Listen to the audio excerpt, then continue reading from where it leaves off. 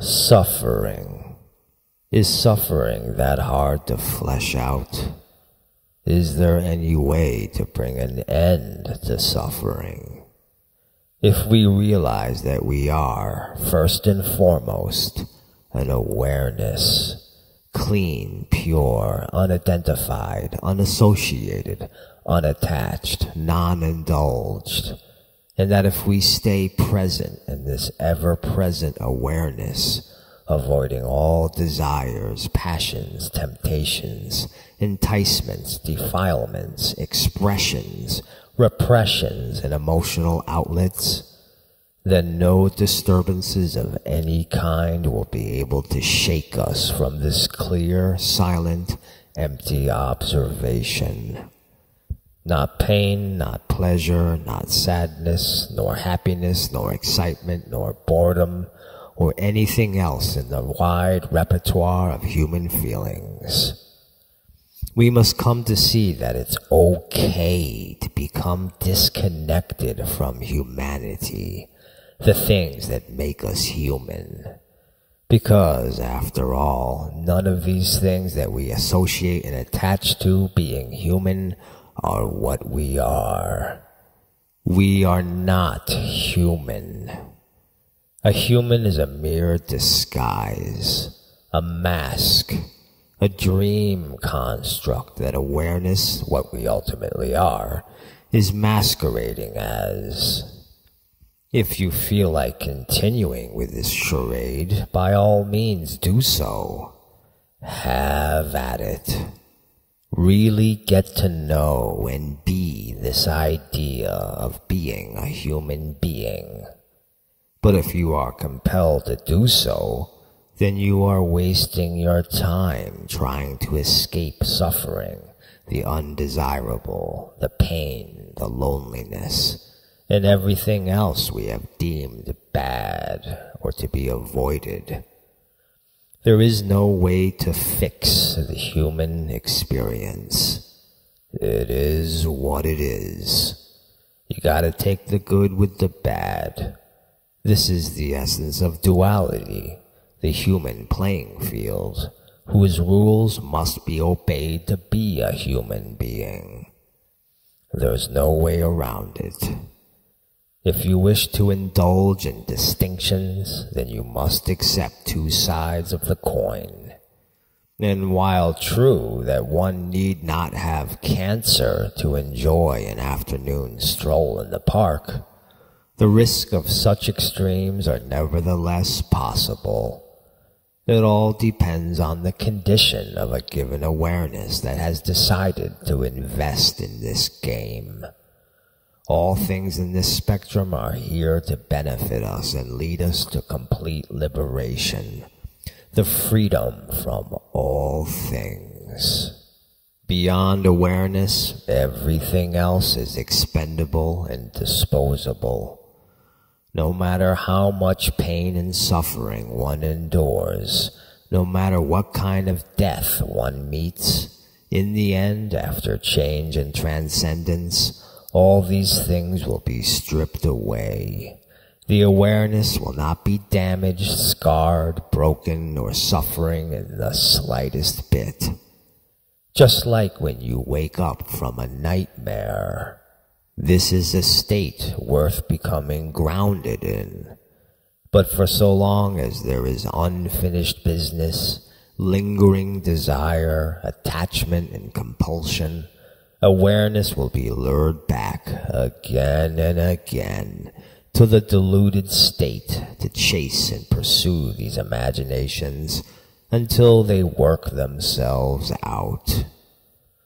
That being said, there are surely still questions and justifications for suffering. So let's go through some of this stuff. A life free from suffering. Is it worth wanting? Well, we can answer that question by answering another question. Becoming lucid in a dream, is that worth wanting? Do medicine and technology do an injustice by alleviating suffering? Certainly, because they are only dealing with symptoms and they are not addressing the root of the suffering. Can suffering be offered as a hymn or a shaping stone of self-cultivation? What is it that you possibly think that you're cultivating into? Are we building character? Well, that's all well and fine, but any character that is built is not what we ultimately are. So ultimately, you are only lingering in further delusion. A dream character is just a dream character. You can be an insect, an animal, a fish, a human being, an extraterrestrial, or even a god. But if you are not lucid in your dream, you are in dream delusion. What about the many different ways of dealing with suffering? To deal with something means that you are accepting it as a default. And then it just becomes a question of how to manage it. Why bother? Detach from it. Then there will be nothing to deal with or manage. What about different types of suffering? How does that play into the mix? We can have slightly disturbing nightmares, or we can have extremely disturbing nightmares. Point being, we are still subject to nightmares. If only we would become lucid, then all nightmares would vanish. Can we find effective ways at alleviating suffering? Again, why all the avoidance at just simply waking up and becoming lucid? An inside participant is subject to suffering.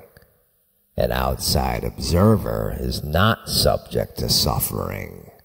So it would seem that the best way to alleviate suffering is to become an outside observer. Once we are observing from the outside, there will be nothing to alleviate. What about using suffering to joyfully participate in the sorrows of man? Whatever that means. We can participate as much as we want in a dream, but if we are not lucid in a dream, we are missing out. Only when we become lucid do we realize that all the participations were just a silly delusion. Is suffering inevitable? For one who is an inside participant, lost in the distracting delusion, it most certainly is. You can scramble around as much as you like, trying to find different ways of alleviating it, dealing with it and managing it. But for so long as we are chasing desire and clinging to attachments, suffering will always be inevitable. This is the same as asking if we do heroin, is withdrawal inevitable? Can we make our suffering a contribution to the world? What are you contributing to, other than a dream delusion? There's nothing to build, there's nothing to gain, there's nothing to preserve. It all adds up to a big nothing. No matter what happens, it's all gonna come to an end. And awareness will continue on. So why become attached to it and suffer needlessly? Better just to detach and observe it all. What about the ways people use suffering in a meaningful way? Such as, for example, the suicide bomber, or one who endures suffering to create art or to bring about social change. Again, these are all things that only matter to those who are caught up playing the game. There are many different things men can do to try to make suffering meaningful. He can fight for his rights. He can create great masterpieces of art. He can kill each other. But really, what's it all going to amount to? This is all going to vanish. Why struggle needlessly? Never mind what's going on the exterior. This is all just a reflection of what's interior. You are projecting this, just like a projector in the movie theater. Getting caught up in the movie and thinking that the movie is what we are is the delusion.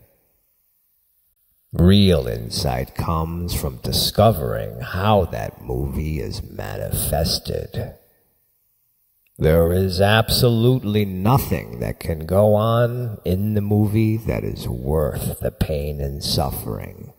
That is to say, to remain ignorant and unaware. What it amounts to is cheap thrills and hard pains, special effects, masturbation. What about enduring suffering for growth? The idea that to grow a self worth wanting, one must painfully shed a skin, like a snake.